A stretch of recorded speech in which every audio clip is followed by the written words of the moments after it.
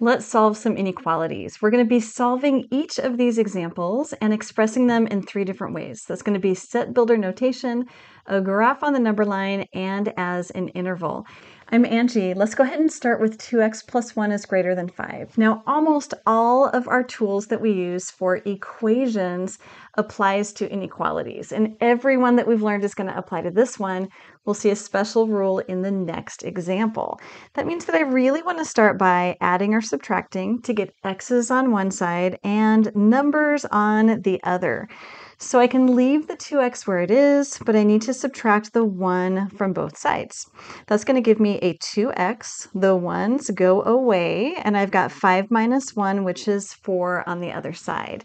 Now I've got a 2 times x, so we're going to divide both sides by 2, and we get x is greater than 2. Now this is my inequality, but it means that anything bigger than 2, infinitely many solutions are going to work in this inequality.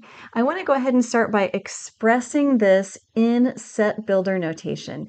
Infinitely many works really well as a set. This is my favorite way because it's super easy.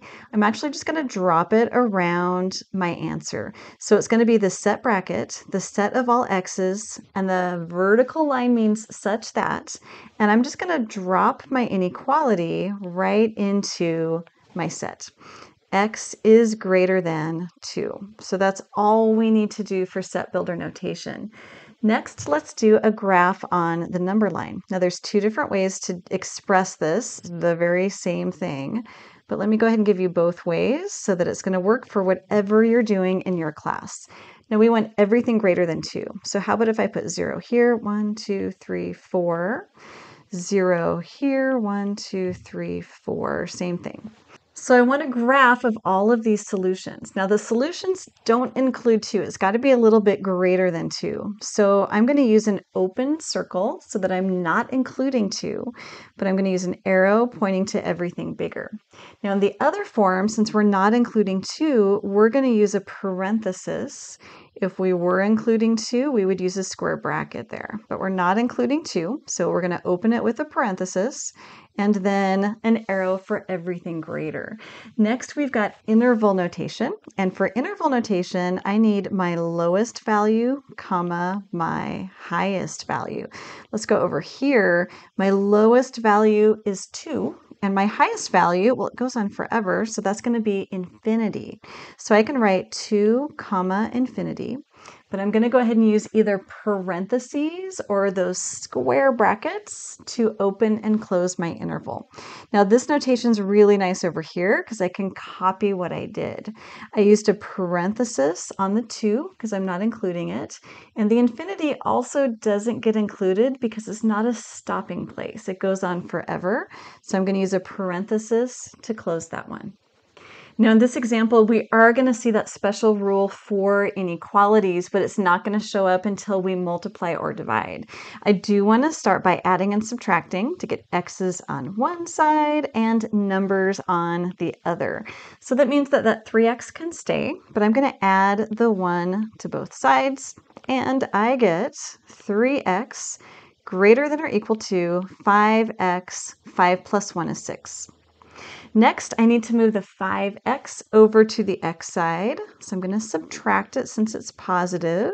And I end up with negative 2x is greater than or equal to a 6. Now in this next step, I need to divide by that negative 2. This is our special rule. Whenever we multiply or divide by a negative, the negative sign means opposite. So I need to do the opposite of my inequality symbol too. I'm going to reverse it. So I'm going to divide by a negative 2. I'm going to reverse my symbol and divide that 6 also by a negative 2. So we end up with x now less than or equal to a negative 3. Let's go ahead and put this one into set builder. So easy to do. The set of all x's such that x is less than or equal to negative 3. I can also put this one onto the number line. Now for this one, I want everything less than or equal to negative 3. And let's go ahead and put 0 here, 1, 2, this is going to be a negative 3, and so on. Okay, now this time I am less than or equal to, I've got that little line underneath, so I'm including -3 in my solutions.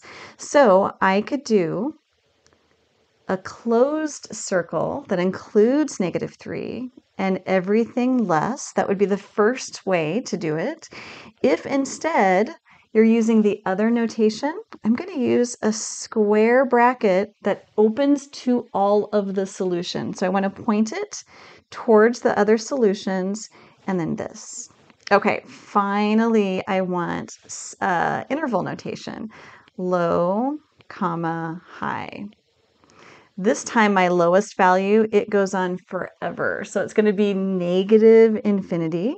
And my highest value is that -3. So comma -3, I'm going to match that square bracket to close my interval. To open my interval, I've got an infinity there. So I want to go ahead and open it with a parenthesis.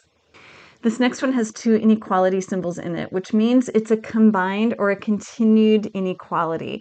But we're going to work this the same way. Whatever I do to one side, I need to do to all three sides. So as I'm working this one through, I really want x's this time in the middle and then numbers on either side. So I can go ahead and start by moving that -1. I'm going to add it to all three sides. That gives me 6 is less than 3x is less than or equal to a 9. Next, I want to divide everybody by a 3. It's positive, so I don't need to worry about reversing those symbols. And I end up with 6 divided by 3, which is 2, less than, those 3's cancel, I get an x, less than or equal to a 3. Let's go ahead and express our solutions. I'm going to do set builder because it's so darn easy. The set of all x's such that, and then close that with a set bracket. Let's also put this on the number line. I'm just going to use the notation with the parenthesis and the square brackets, but you could definitely use the circles open and closed. I just need from 2 to 3. So let's put a 0 here. 1, 2, 3, 4. Now at 2, it is not included. I do want everything in the middle. It's not included, so I would use a parenthesis, or you could use an open circle. At 3, because it's less than or equal to, it is included. So I want a square bracket, or you could do a closed circle. Everything in between. Now this makes it super nice for our interval notation. Low, comma, high. My lowest value is 2. My highest value is 3. And I'm going to go ahead and pick up those symbols from my graph. I'm going to open it with a parenthesis since 2 isn't included. Close it with a square bracket since 3 is included. You guys are doing fantastic. Next, we're going to take a look at absolute value inequalities. Thanks so much for watching.